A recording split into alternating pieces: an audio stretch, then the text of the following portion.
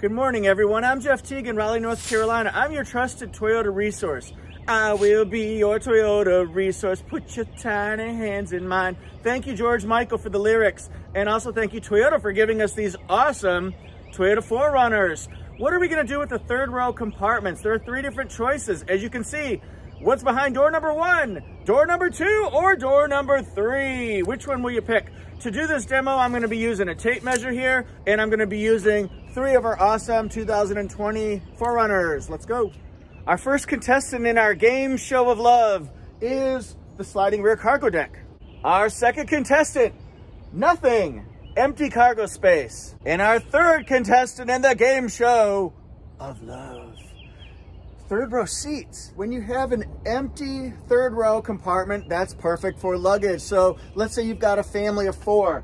1, 2, 3, 4. You can fit in the 2 rows, but also let's say you're going to the beach or a mountain trip or just going away for the weekend, or maybe just moving from one spot to the next, maybe a college dorm room. You're gonna have most of your cargo space out of these 3 choices. So handy dandy compartment here.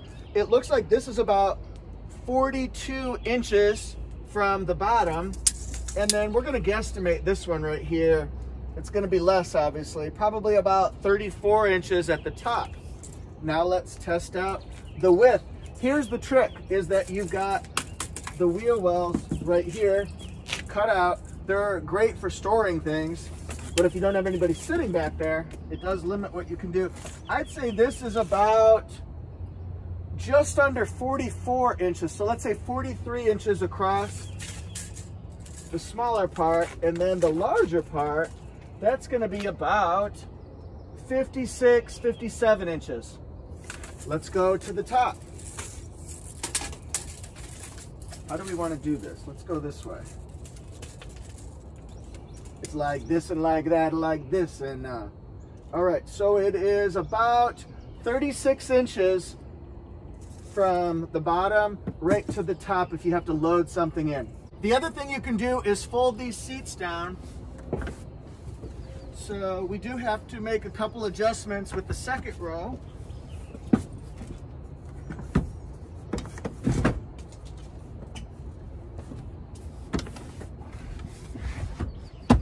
So now they're just about flat. There's a little hump right here, but you can stretch out.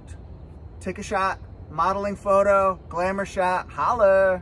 And then on this one here, if we want to measure to the back of the seats that are now folded up, it's about, let's call it 65 inches. So there is a tremendous amount of room for storage and hauling with the empty compartment here.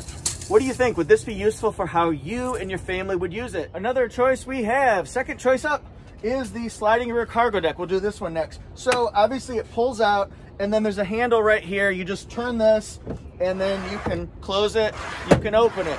Some people will use this, some people just won't have any use for it. I think it's great for sitting up here. It holds 440 pounds, so it holds me even with this bigger gut that I've got. You guys gotta help me to lose this gut, maybe by the end of the summer or something like that. It's gotta happen. Call me pig gut or something like that. Don't troll me though, I hate trolls. I hate trolls. But anyway, so let's measure.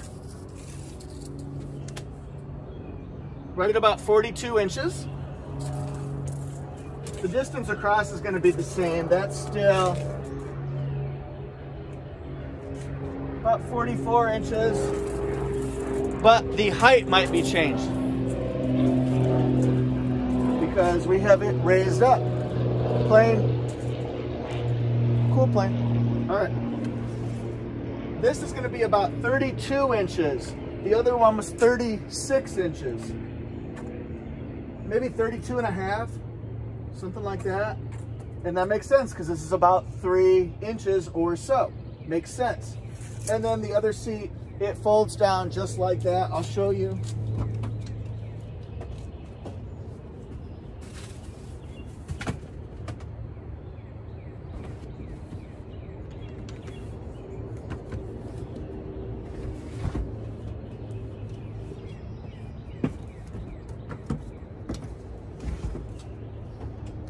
So when this one folds, It's completely 100% flat. There's no raised hump, we'll call it.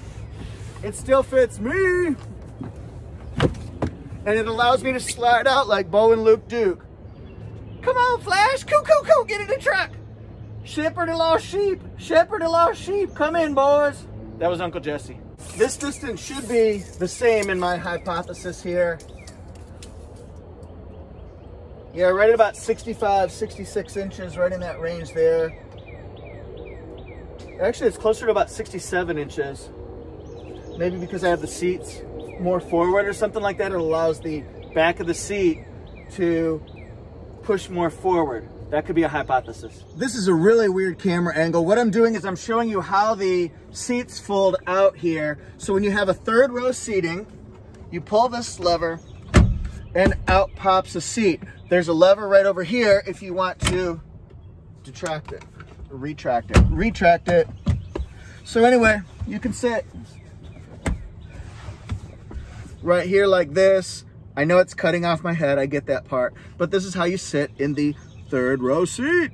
To move the second row seats, there'll be a lever underneath here where you can push it back, push it forward, and then if you just wanna slide it to get to the back, you pull that lever right down here, and then you can go to the back of the third row seats. So that's how that works. Now let's look from the back. And then to put the third row seats down, you want to move the headrest by popping that, and then pulling this lever, and then they fold down. So look at this phenomenon here. You'll see that it has a little bit of a gap, but you can adjust this by sliding these second row seats forward and backward.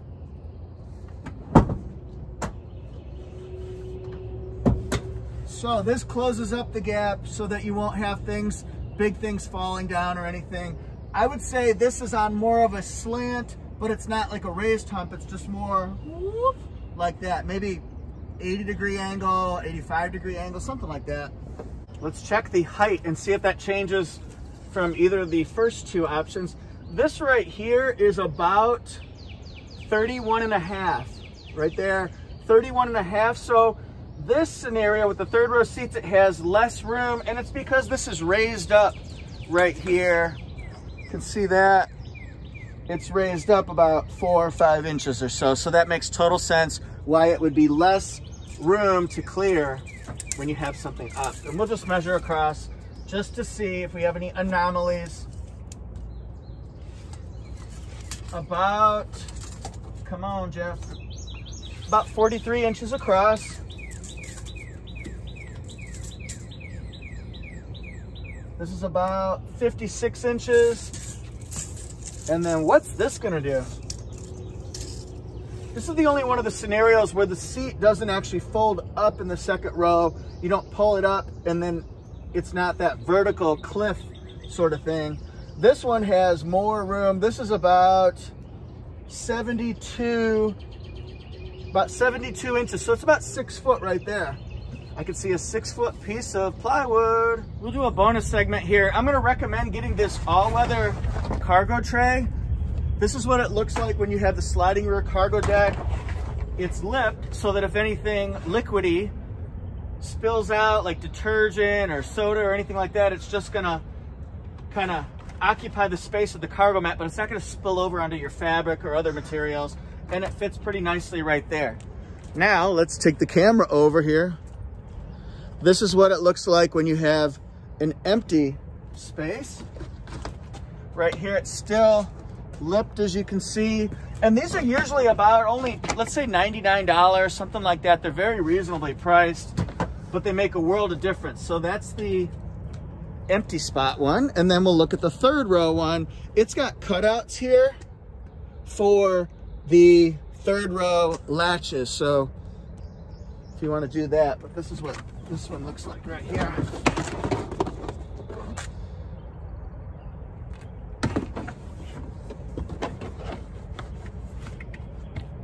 Whew, it's gonna be a tough choice. I can't wait to see what you pick. And remember, the 2020 4Runner has been refreshed with a few important features and upgrades and things like that to make life simpler, more functional, and look better. We've got all new redesigned 8-inch screens. We've got Apple CarPlay, Android Auto, Amazon Alexa, Toyota Safety Sense.